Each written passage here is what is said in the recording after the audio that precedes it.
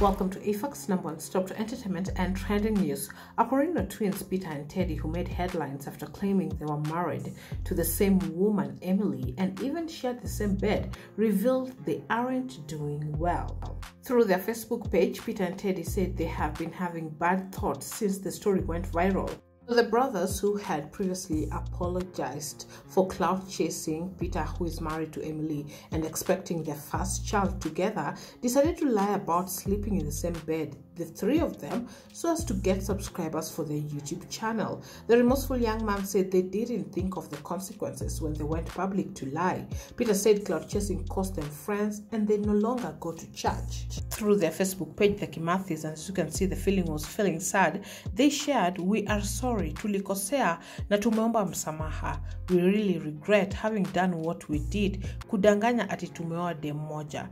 Na sio ukweli, guilt is hunting us down. We feel like taking our lives. No need to live." Now, sharing how clout chasing had cost them friends and why they no longer go to church, they did share that people, especially church members, don't believe we were clout chasing. Some clergymen asked us never to contact nor talk to them. They are the last people we expected them to treat us like that. They also added, "Hatuna marafiki sahi. They judge us, yet they know the truth. Our families understood it was clout chasing, so they are okay."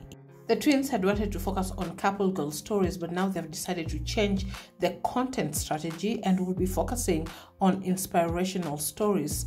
One of them said, "All we wanted was to get subscribers for our YouTube channel because we are jobless after the story went viral. Nothing good came from it. The negativity was too much." Peter begged the public to forgive them and support their work, saying they are jobless and are trying to use YouTube to earn a living. Speaking of them being jobless, the twins had gone to Nairobi CBD, where they were holding placards, as you can see from the images on your screen, and the placards were written, "We need job, tumechoka na kiki, ifikie rigiji," and that was the hashtag. The three were recently prayed for by city preacher Pastor T, but after sharing photos praying for them, he didn't indicate that the twins were clout chasing, causing more damage to them. Since then, the two brothers have received backlash online despite being sorry. Now, Peter shared, "Please don't judge us. We are just clout chasing to get subscribers. The economy is bad and we are expecting a child soon and we need to be ready for it."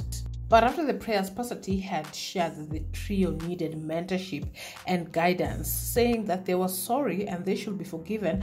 And the statement that he put out, "They are sorry for what they did. Mentorship is like nursing and you must be willing to give the care with love. We are called for this generation and we must be willing to embrace them, guide them and mentor them." Well, following their post asking for forgiveness, netizens have expressed different reactions. Of course, sometimes people putting out that they might want to take their lives as a joke, and as you can see, somebody shared, "People learn from their mistakes," and somebody also said, "You wanted fame by deceiving God.